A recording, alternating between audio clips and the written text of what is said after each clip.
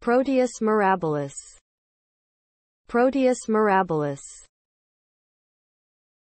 A gram-negative, facultatively anaerobic, rod-shaped bacterium, in a family Enterobacteriaceae. It is widely distributed in soil and water. It is motile, possessing peritrichous flagella, all over its surface, and a large number of them can migrate across the surface of solid media or devices in a coordinated motion, swarming.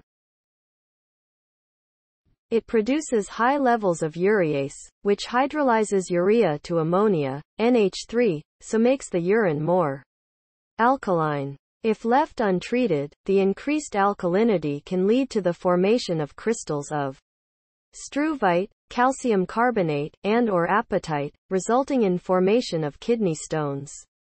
The bacterium can be found throughout the stones. It can reinitiate infection after antibiotic treatment. It can also cause obstruction and kidney failure once the stones develop large enough.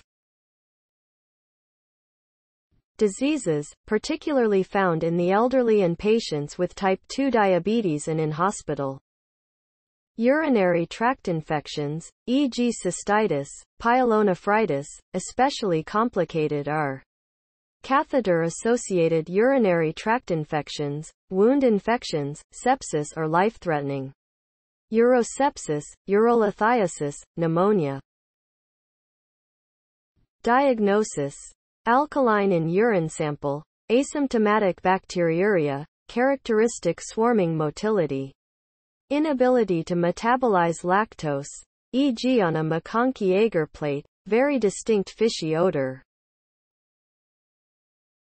Drug resistance, tetracyclines, polymyxins, nitrofurantoin for some strains, first generation.